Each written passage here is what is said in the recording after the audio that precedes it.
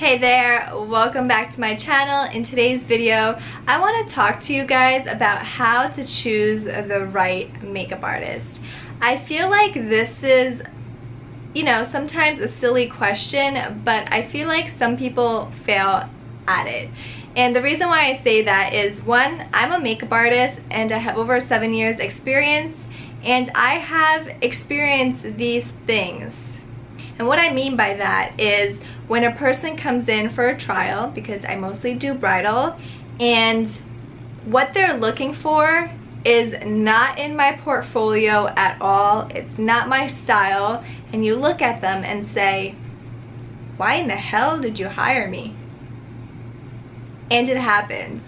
Alright, so to avoid this, my number one tip for choosing the right makeup artist is, one, have the same style.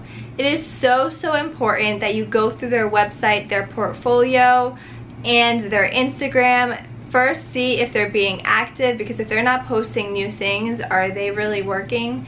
And it just allows you to see things that they have created on other people. So for example, are you the type of person who likes super dramatic transformations, like the whole cream contour, this, that? Obviously this is going to be heavier makeup, but make sure that you see great before and afters. Or if you're more on the natural side, go onto their page and see, does the skin look healthy, glowing, dewy? Does the makeup look soft? Do they have anything like that in their portfolio?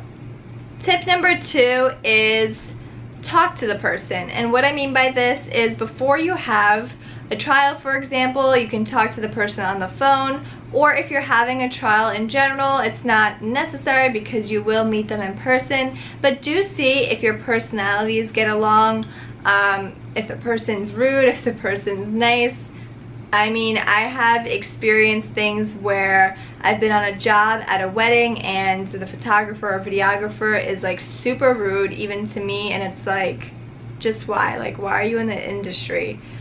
So just make sure that you get along with that person. You guys have good vibes from each other, and then your wedding day is going to be awesome. My third tip is to look at your makeup artist's kit.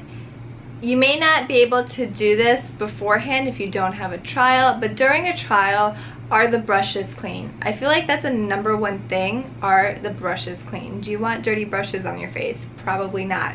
Are they using mascara wands? Are they scraping out things out of their kit if it's like lipstick that's depotted? Because it's just a sanitary technique that they should be doing. If not, then I would probably question your makeup artist, because I feel like sanitation is super important.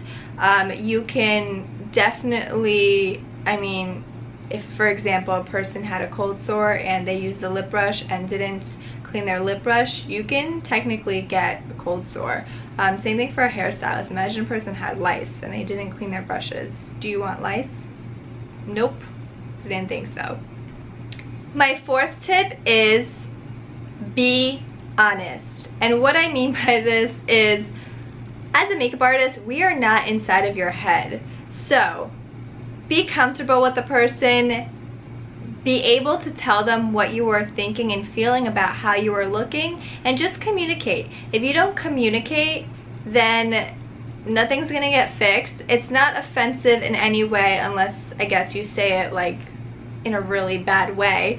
But for example, imagine you were wearing this look and you said, hey, I think the shadow is a little bit too much, and can we make the liner a little bit less, and I really think this lip color is too bright for me. That's an example. That would be totally fine. I'm sure the makeup artist, even me, I would be like, yeah, let's totally change it. Like, those are small things that you can adjust and it's totally fine. And then my fifth tip is look at their work. And I know I said this before, but what I mean by this is try to pick something from their portfolio and their past work of what you like. So it's going to be easy to recreate. You know they have created this look before, as well as it's your style and you love it, so you know it's gonna go well. And when choosing a picture as well, make sure that, for example, if you have green eyes or blue eyes, it's going to be easier if you pick a person with blue eyes or green eyes if you were trying to choose a look with some color and wanted to know what it looked like. Choose somebody who also has the same type of features as you. Like if you have a very hooded eye and you're looking at a girl with a very almond shaped eye that has this beautiful winged liner, it's not going to work for you. For hooded eyes, it's very difficult to do a winged liner. Sometimes you can't do one at all. So look at the eye shapes. Are the eyes more deep set? Are they more close set, wide set? Look at all those things as well. And even the face shape. So the more you look like the person, the more you're going to be satisfied as well afterwards, because your expectations versus reality is going to be closer together. So I hope these 5 tips helped you guys out. I hope that you guys are able to choose the right makeup artist for your day, whether it's your wedding day, a photo shoot, a bridal shower, a party, whatever it may be. I hope that it works out for you guys. And if any of you guys are in the New York area and are interested in getting your makeup or hair done by me, I will put down some information down below so you guys can check it out.